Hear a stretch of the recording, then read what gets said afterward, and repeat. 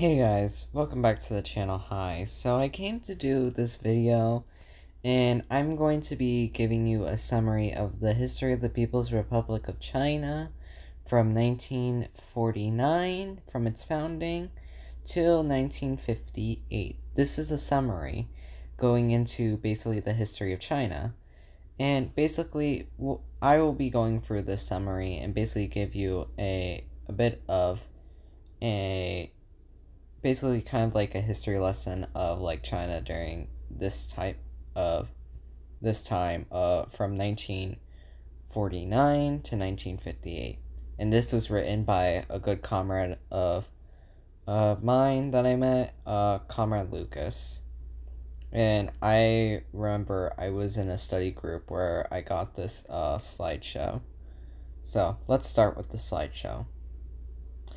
An overview. Presentation plan. We're going to be going over through the overview, starting positions of the conditions of the PRC, land reform in the PRC from 1949 to 1952. Why did Mao launch further land reform? Maoist/socialist land reform from 1952 to 1958. Industrialization, the first 5-year plan from 1953 to 1957. The social reforms and / development in the PRC and and from 1954 to 1958. Foreign relations and social imperialism. Why was the Great Leap Forward launched? Outcomes of Maoist policy up to 1948. Goals and outcomes. Get through an explanation on why the results of the key policy during the Maoist period, as call it the Mao era, or Revolutionary China. Providing comrades with a new source of evidence to defend our positions. Provide an education. Understanding how China's Maoist experiment was closely linked to the key theories in Maoism. Basically, my goal here is just to teach you guys, because I think people are going to need some education, and I hope a lot of y'all will enjoy it. And I will link the I'll link the slideshow in the description down below for you guys to go check out. Definitions. Socialism is defined by these main characteristics. Means of production are owned by the direct producers, workers and peasants. Producers have control over the product of their labor. Empowerment and growth of the proletariat. Distribution of production is done based on work contributed and important needs. Capitalism is defined by these characteristics. Main characteristics. Purpose of production is value and prioritize production, and distribution is done for profit. Power and prosperity and capital is controlled by the bourgeoisie, means of production. Capital projects expand, establish, and maintain capitalist relations in its mode of production. Its goal is to increase the rate of capital accumulation and increase surplus value extraction from the workers. The starting conditions of the People's Republic of China. The land system and exploitation rule under development. 1. Land system and conditions were semi-colonial and semi-feudal. Agriculture and productivity were extremely low, further damaged by war and famine. Surplus labor was extremely small, was most extracted via rent taxes by landlords. 60 plus 70% of the peasants didn't even own a plow, let's draft an animal or other farming tools. Conditions were worse. The further a peasant was from ownership of the means of production.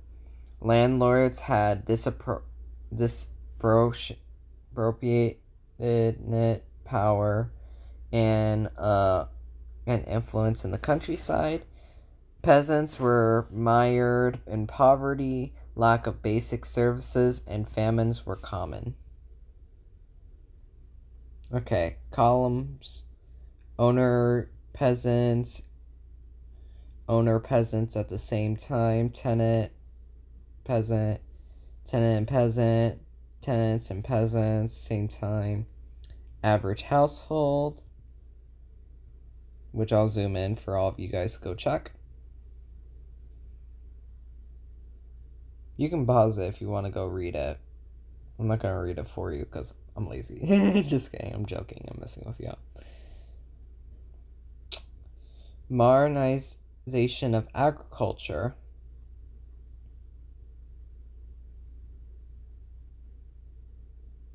Tractor plowed area as percentage 0.1% in 1952 to it grew to 2.4%, then grew to 15%. Irrigation area as a percentage 18%, increased to 24% to 31%. Power irrigation as a percentage of age in total from 1% to 4% to 24%. Kilos of chemical fertilizer, less than 1%, now 3%, increased to 18%. Small hydropower stations increased all the way to, I think, basically over 500. Generation capacity in the thousands of kilowatts, 8,000 to 20,000, then over that. Total horsepower of agriculture went from 25 to 165 to 1,494. From 1% to 14% to 72%. It was not known for the small walking tractors, motors, and agriculture, drainage, and irrigation. And then combined harvests and motor fishing boats. All these were intended for agriculture use. Many were used for goods as well. Okay. Education and social conditions. Part 1. In 1949, the People's Republic of China was proclaimed illiteracy stood between 85 to 90%. Total lack of secondary higher education for the overwhelming majority of the population. Education for both the urban and rural masses was prior for the Communist Party of China. The Communist Party of China launched a massive literacy campaign by 1959 basically increased it from 12% to 40%, had a literacy rate from 43%. State built a national education system, nationalization of schools at all levels, popularizing and adoption of simplified Chinese in 1955. Hastings and benefits, education efforts, targets of universal primary education by 1963 to 1968. Education conditions. This is from the period of 1952 to 1957. Was a period of education reform, reconstruction of secondary technical schools, tools, and skilled workers schools, expansion of general secondary education paired with the quality of improvement, shift of teaching and focus to secondary instead of primary education, saw the creation of a new model of higher education, heavily based on the Soviet model and higher education, reestablished many institutions of education that existed before 1949 to 1953. Management and control of the higher education institutions centralized. Numerous university students sent to the Eastern Bloc for further education. Enrollment in secondary schools of China from 1949 to 1997 in thousands. Y'all can look at this. You can pause the video if you want to go check it out. Next, total government expenditures on education by planned periods of 1950 to 1992.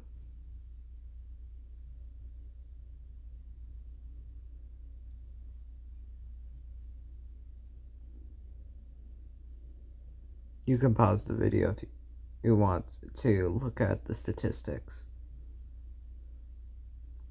Social conditions. Before 1949, the vast majority of the population didn't have basic services and infrastructure. Crime and poverty, sanitation problems, and drug addiction were widespread. Education was nationalized, but so was healthcare. The state and party launched numerous efforts to build rural hospitals, advance cooperatives, would later construct small power plants and major hospitals, massive popular sanitation efforts to help improve living standards. Life expectancy went from 43% from 1950 to 44% in to 44. Life expectancy went from 43 to 44, and then in 1958, but all then went way up to 64 at the age of 64 in 1976. Other victories and advances in social conditions from 1949 to 1958. Eradication of numerous common diseases due to vaccination campaigns, guaranteed of housing, later to food and water and electricity. Addiction, especially to opium, decreased significantly. Rehab centers. Crime went down as the state rebuilt from war and economic opportunities grew. Mass youth organizations were created to benefit the Chinese youth. Pioneers, citizens, militia, building of rural and urban national infrastructure, dams and railroads, and etc. Next, let's see.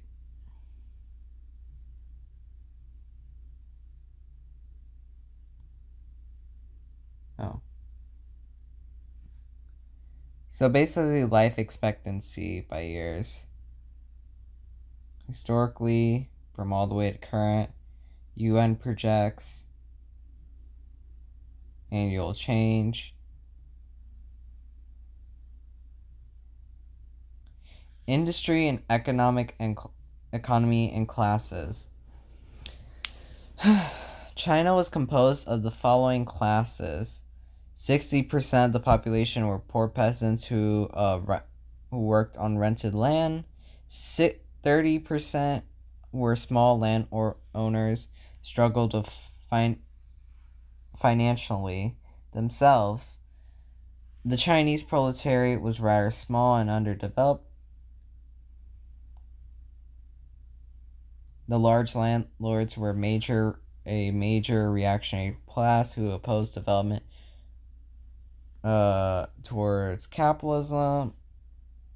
Small but important section of bureaucrats, corruption, who worked for the KMT. National bourgeoisie were small but influential, strong in the cities. Industry and economy. In 1949, most of China's industry was concentrated in Manchuria and in the coastal cities. Chinese economy was rural and backwards. Initial efforts were to focus on measures of restoring economic stability, nationalizing banks to the people's banks.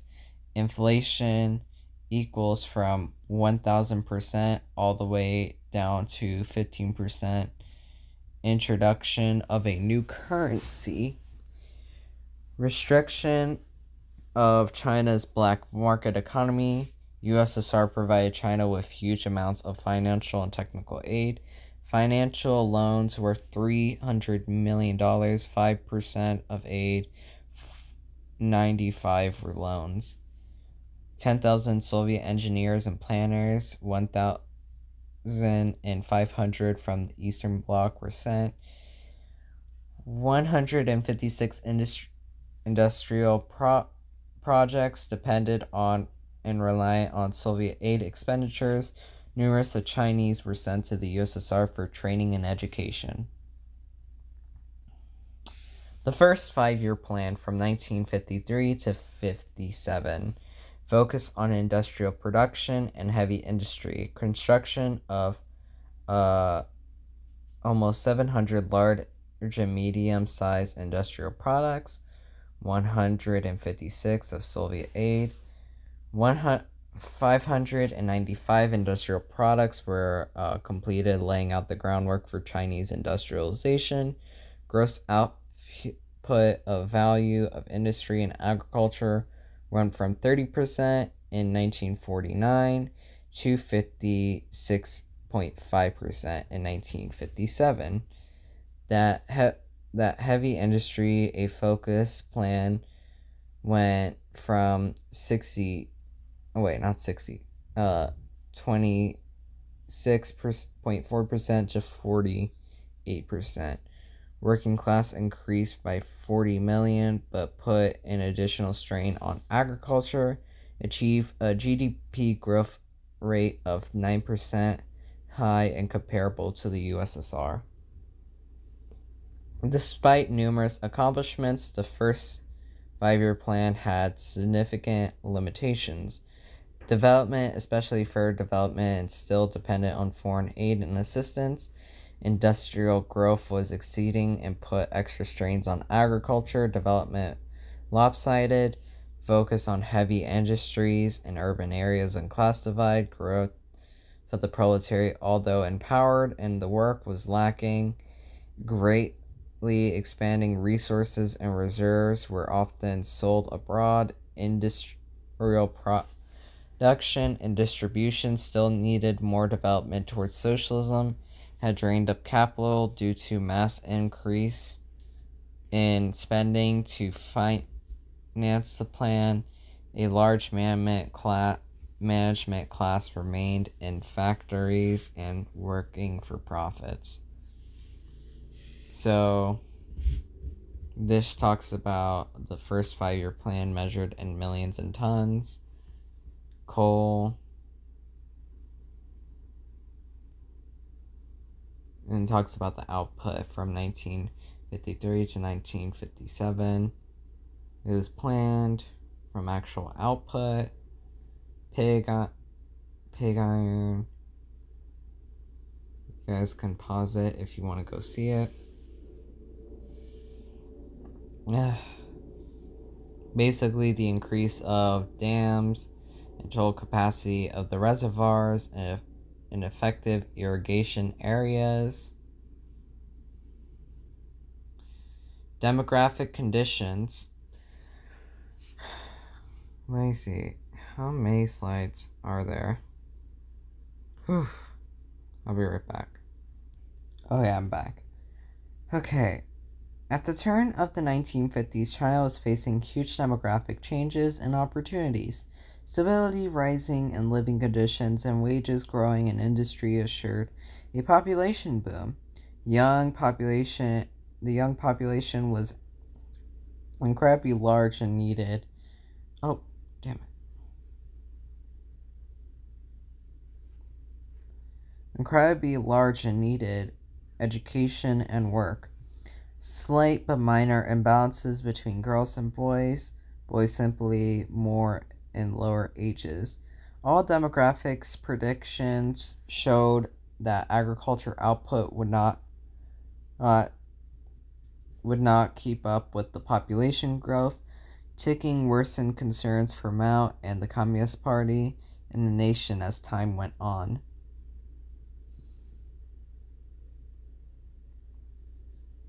Population by country.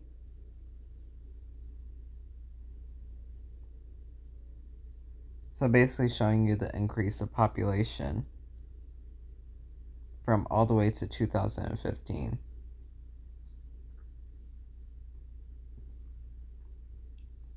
Population in the 50s of demographics.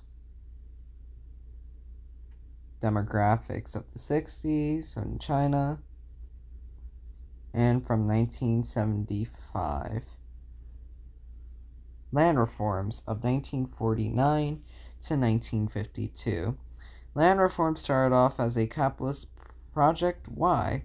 Mao and the CPC wanted to remove the semi-feudal conditions in the countryside and create a peasantry that was highly supportive of the CPC and ensure ability for further reforms. Transition from agriculture into capitalism to create the conditions needed for socialist transition. Farmland was seized and redistributed.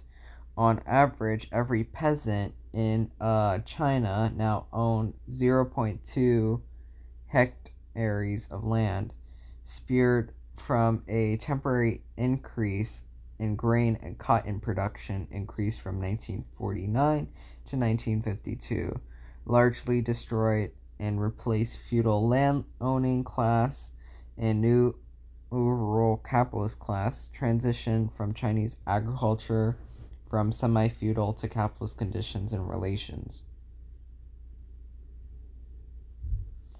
Despite some of the benefits of the land reforms, the law brought with many limitations. Grain and cotton production stagnated, even fell sooner, from 1953 to 1954. Many peasants had gone into debt due to their individual plot not being profitable enough. Selling land to become a farmhand was common. Capitalist relations of production. Still, huge lack of agricultural tools and equipment and material led to a new rural capitalist class that lived off the contracting farmhands. Natural disasters hit in 1953 to 1954, which further degraded land productivity. The cooperative movement from 1954 to 1958. The cooperative movement from 1954 and 1958 it is seen as the second highest phase of land reform, was capitalist project, however, meant to bring... Oh, Jesus Christ. This phone charger. Okay, it's overheating. Meant to bring the conditions for socialism and agriculture, beginning of production of distribution based on work contribution, would enable the formation of the People's Commune, which was a clearly socialist project. Peasants were first organized into mutual aid teams starting from 1954. Members shared productive instruments and shared their labor power to increase production. Roughly 40 peasants, a few households, and 1955 teams began to be organized into elementary cooperatives. Production instruments were loaned to cooperative owners, received a share of output in return. Loading productive instruments average from 30 to 40 households, starts of coordination and large-scale projects. Advance of cooperatives were set up in 1958 and had these characteristics. Peasants were sold their productive instruments to the cooperatives. Distribution was done according to labor contribution, not capital. Taxes paid first proportion to invest and fund, and rest of the work team members based on labor in term of distribution and advanced co-ops were a socialist project implementation closely supported by and followed by the Communist Party and its cadres. First firm steps from capitalist to socialist development, fiercely opposed by revisionist factions within the Communist Party of China. Socialist transition and development was heavily guided by Mao and the CPC. Feudalism, capitalism to socialism. The role of the USSR. Now we're getting to the controversial part. Okay. Starting from 1956, the USSR adopted a policy of revisionism and social imperialism. Soviets began to use economic and technical aid as a form of blackmail and influence, had practical control of the northeastern provinces of Manchuria's industrial areas, drastically reduced and cut aid to China after it broke with the revisionist line. Soviet exports from 859 million rubles from 1962 went down from 210 million rubles. Equipment from 500 million rubles all the way down to 22 million rubles. Hundreds of industrial projects were halted, delayed due to the decrease of Soviet assistance. The USSR wanted to make China its semi-colony and didn't care if it meant destroying its economy. Situation in 1958. The growth industry. Growth massively in the first 5-year plan, but was now hampered by the lack of aid and expires seen as a socialist project, as the state was charged with distribution and production, began to create a class divided between the urban workers and rural peasants. Agriculture improved under a cooperative system, but too slow to keep up with industrialization, and the population slowly began socialized, but needed a better system and accelerated modernization and expansion. Massive population of peasants that was growing rapidly and wanted better living conditions. Foreign. Gradual but massive reductions in Soviet aid and exports. Mao and the Communist Party now could utilize domestic resources and capital and labor to modernize China. Achievements: laid foundations for modern China and created an industrial base, had finished the capitalization and then began the socialization of agriculture, improvements to education and the social conditions, but still some progress left. Challenges: still lacked agricultural productivity, instruments, and especially advanced machinery. Now had a development entirely by their own means and work. Agriculture needed to be radically reformed to allow China's further development. The next presentation will be on the Great Leap Forward and after. And that is all for today, guys. Like, share, and subscribe, and I'll see you guys next time. Bye-bye!